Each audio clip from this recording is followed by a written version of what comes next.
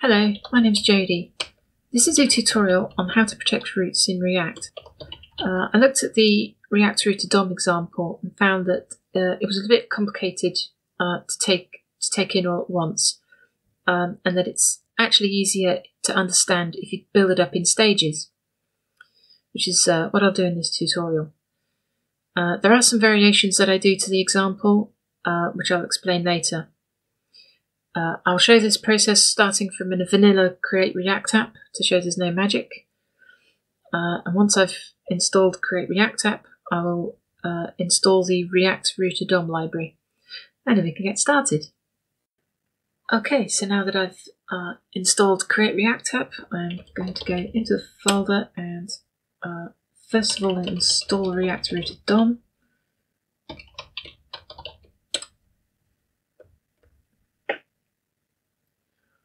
I'll also open up the file that I'm going to be editing. So it's just going to be the app.js top folder, top file. Okay, that's done. So let's start it up and see if it's working. So this should be the vanilla app that you get from every Create React app. So refresh, and there we go. That's as is. So I'm going to change this, getting rid of some of that boilerplate and replacing it with the bits from the example that they have. It's maybe not going to be completely exact, but it'll be close enough.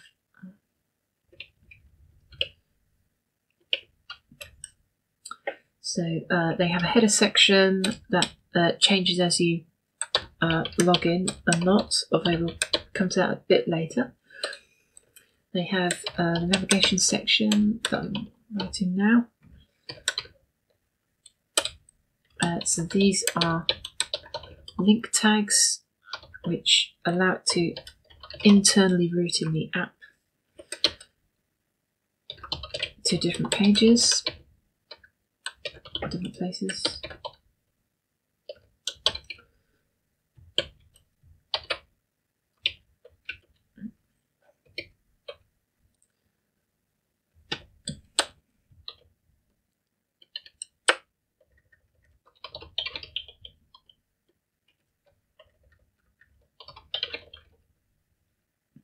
And so the nav section appears on every page, and then this switch will switch between different matching routes and show only the route that matches.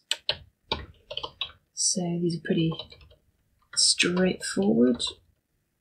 So we set up our path that we want to show this page on, and we're just going to do headings.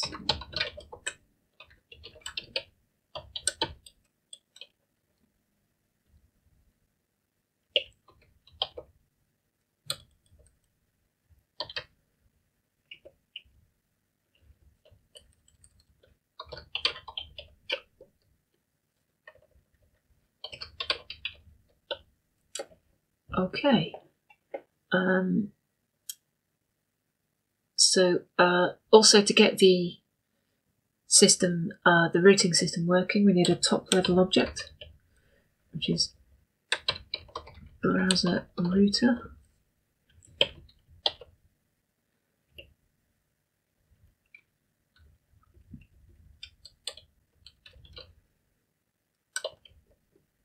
Oops, close tag.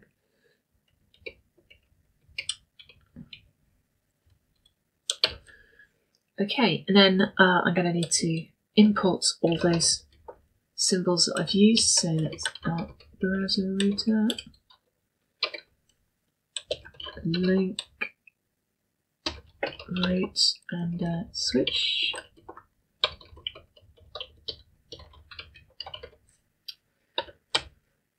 Okay, I think that's it. Let's see if this runs.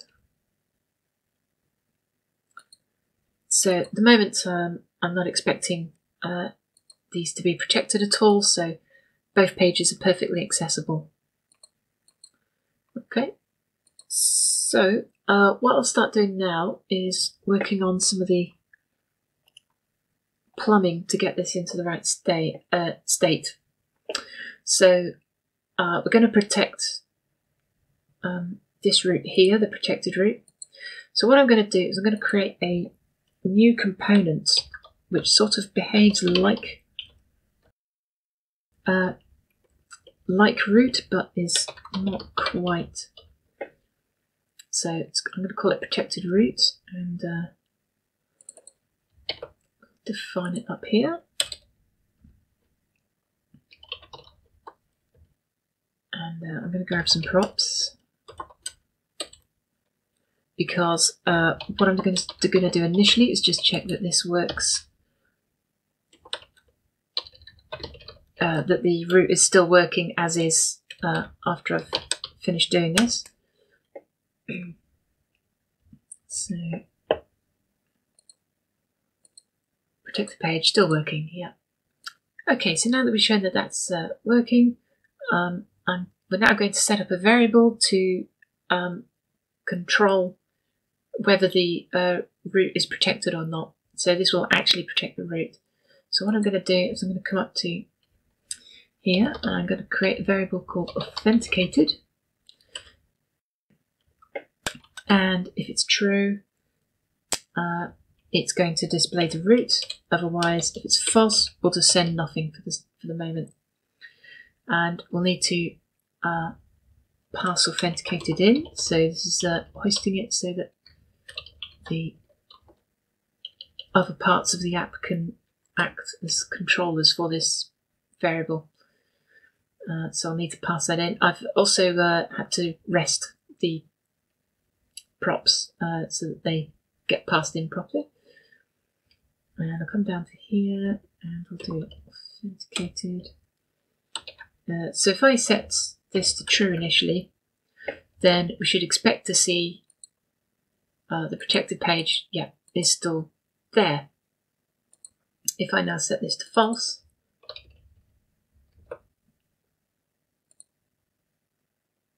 when we go to protected, it's not working, so we're not getting anything. Okay.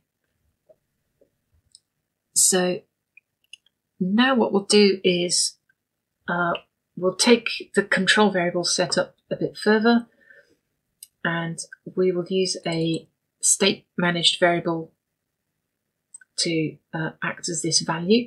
So I'm going to change this also to authenticated.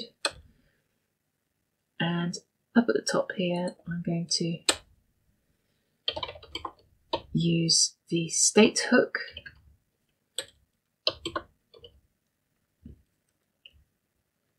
And set up the value and the setter for it. And so the value that we did have down on line 31, we can put here now. And show that that is working. So, oh, use state not defined yet.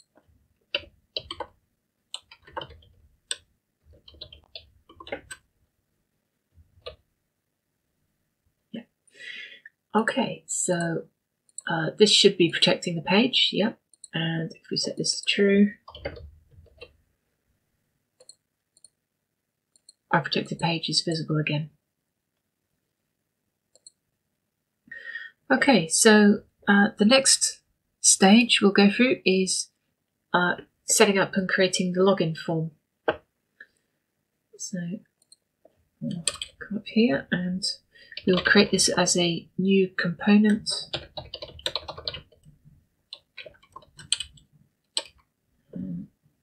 And it's going to look fairly basic. We will. You must log in to view the page at, and they've got a variable path name, which we'll have to define in a moment.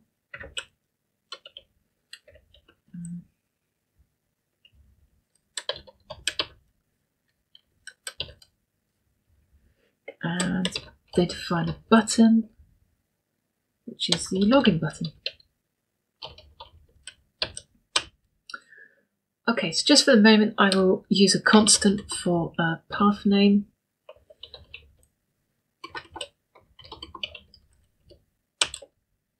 And what we also need is an action on the login,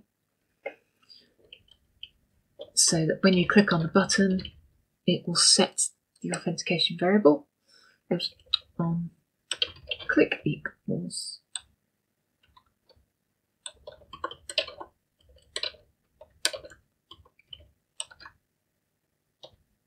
on login, and we will pass on login in. Again, because this is so that we're sort of hoisting things so that the app is able to, the main app loop is able to manage and control the authenticated flag. So we'll need a root for this, and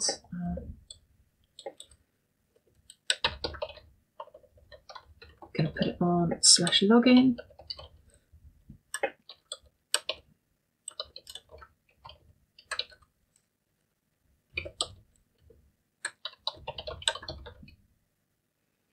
And I'll have to pass in that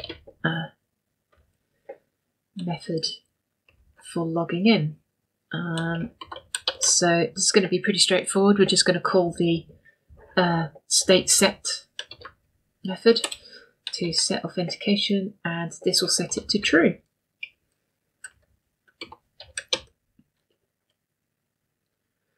Okay, let's see if this works. So what we should expect, well, it's nothing from here. This is still the same. However, if we go to /login, we've now got a login page with a semicolon.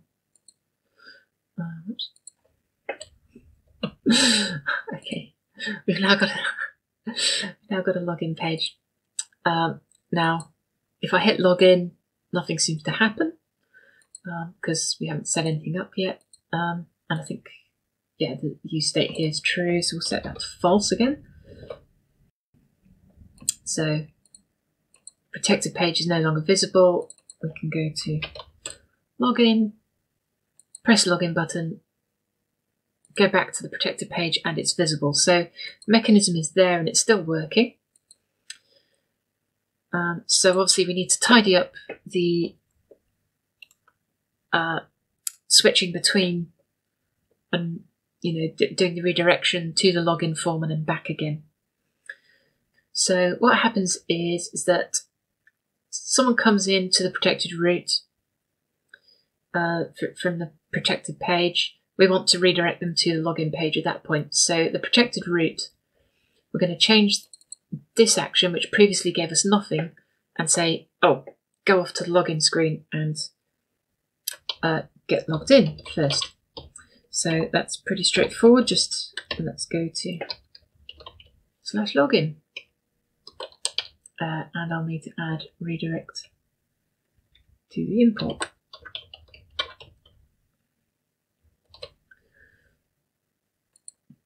Okay, so now if we switch, so now going to protected page, we are now taken to the login form, but if we hit login, we're not getting taken anywhere. If we go to the protected page, we are still being logged in though. So to do the redirection back, we need to make some changes to the login form. So at the moment, it will always show the login form, but what we want to do is for it to now act upon that authenticated flag, so that when the person is logged in, this form says, well, you don't need to be here, so you can go off and be redirected back to where you came from. So to gain access to the location information from the routing, we can use an effect hook called use location. So if I now add that into the login form, location equals location. And now we can start filling in the path name, which will help us to also see what's going on.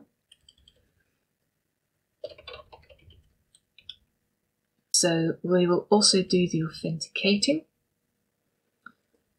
So as before with protected routes, similar approach. We have an authenticated flag.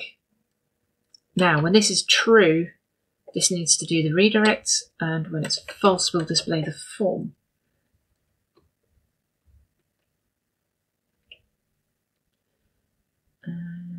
So here we'll do the redirect. And we'll send it back to path name. And we need to hoist, get authentication from the properties, and to pass authenticated into the login form. So very similar pattern to protected route. There we go. So let's see how this works now. So I'm on /login. So, but if we switch to the protected page, you must log in to view the page at /login. So if we hit login, nothing's happened. But when we come to the protected page, it has. So what's going on then? Let's just look at that again. So we've come to the protected page and it's forced us into /login. We've then hit login and nothing's happened. But the reason is because we're still on /login.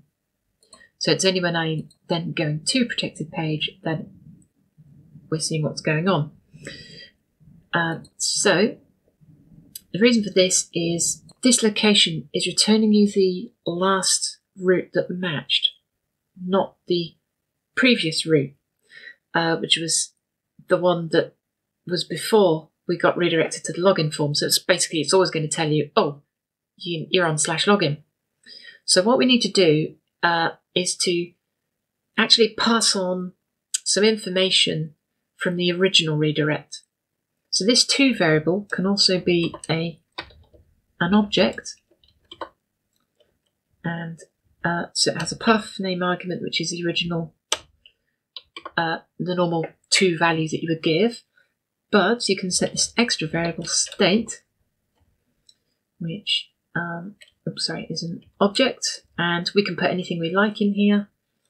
I'll just make sure I've closed off all the brackets. Yeah.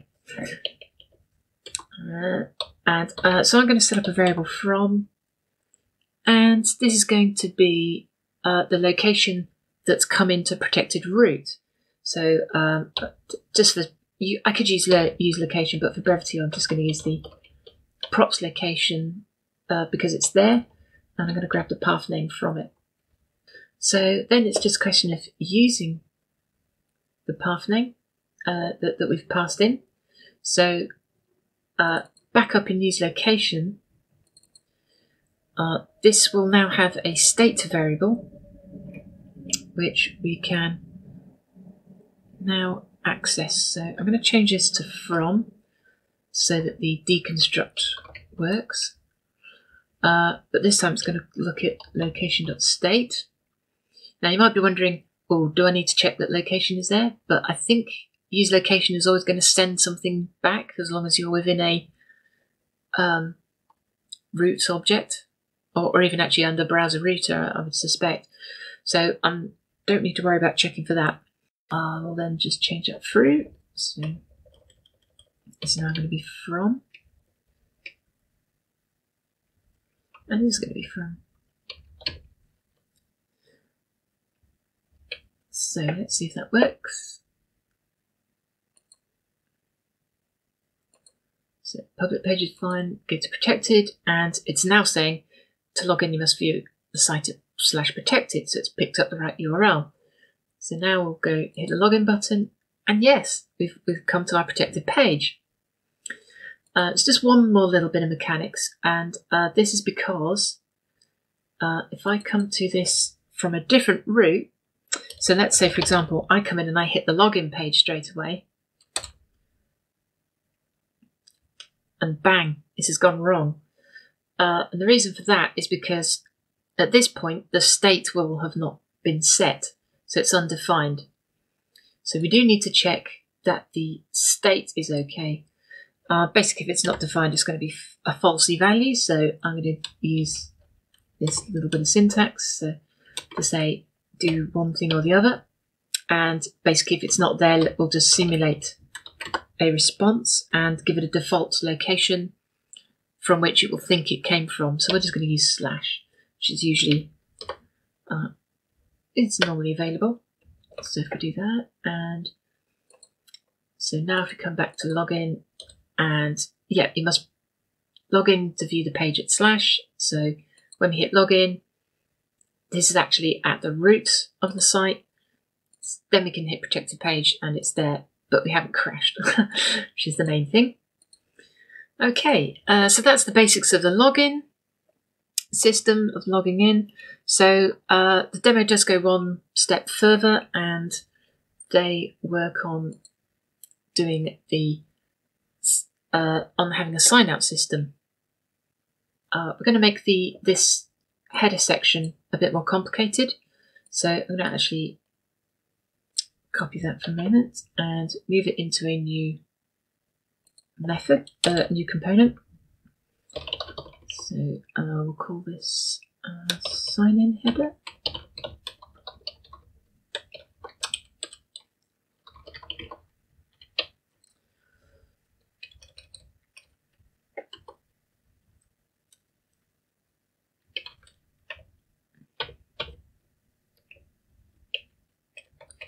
So this is obviously for a particular state, and I'm sure you can guess what's coming up next. Yeah, we will use the authenticated flag again to check on behavior. So this will be the else part that we have here.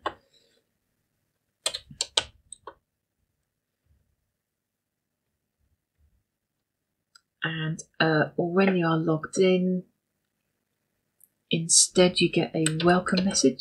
Oh, oopsie, done it slightly wrong, because I can put header, because we can always return the header. We'll just do the middle bit with the authentication flag.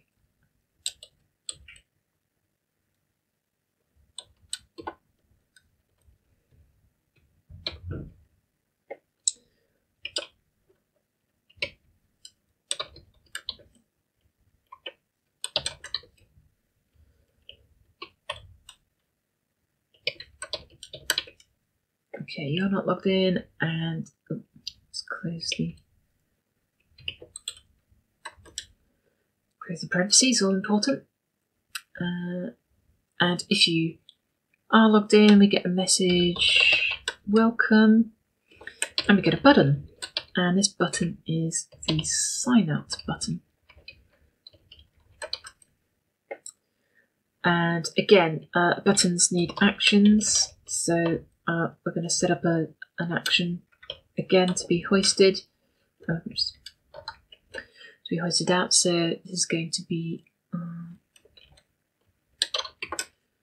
on logout.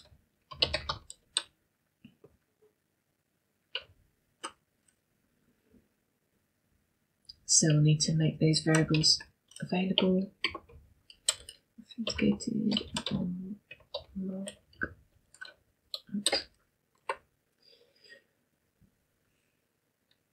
And then we will now change this section to now say sign in header. And again, we'll need to pass in the authenticated flag and a logout method, which is just going to again set the authentication flag so that it's now false, and therefore logging us out. Okay, let's give that a go.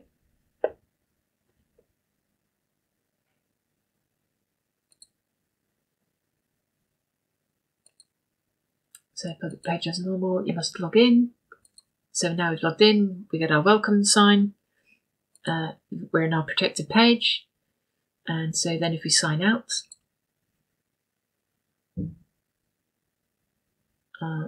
again, it's come back and said, okay, you've been trying to access protected, but you're not logged in. So you've been redirected to the login form. Now, you might be wondering why you don't need to have any redirections on the sign out. And essentially it's because at the point in which you're pressing this button, you are already on the intended route. So you don't really need to be sending anyone off. I mean, unless you wanted to, of course. So that's, it's not necessary. It's already going to know where to send you and things, where you already are. Okay, so that concludes the example. So I spoke in the introduction about there have been some variations between the React Router DOM example and my demonstration. So the first relates to the redirect here. So they instead use history.back, which is a means to sort of find the path by going back in the browser history. It will also remove the browser history entry, so it's maybe a little bit tidier, but it does make a lot of functional difference. The other variation is down here, where they use they return the route straight and do the authenticated check within a render method or prop as part of the route.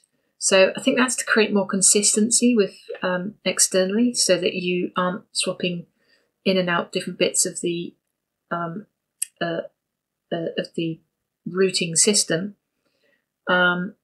But it comes at a cost, because I think once you're inside that render function, you're then forced to be explicit about, because you are then in charge of rendering the route. So you've either got to, use just the render functions, or the named component, or the child components, and you've got to sort of stick to it from the root. So that I feel is a limitation. I've kept it simple here and just gone for the most flexible option to kind of just get you started. So I hope this has been informative and useful. I will link to this code in the description. So thanks for listening, and goodbye.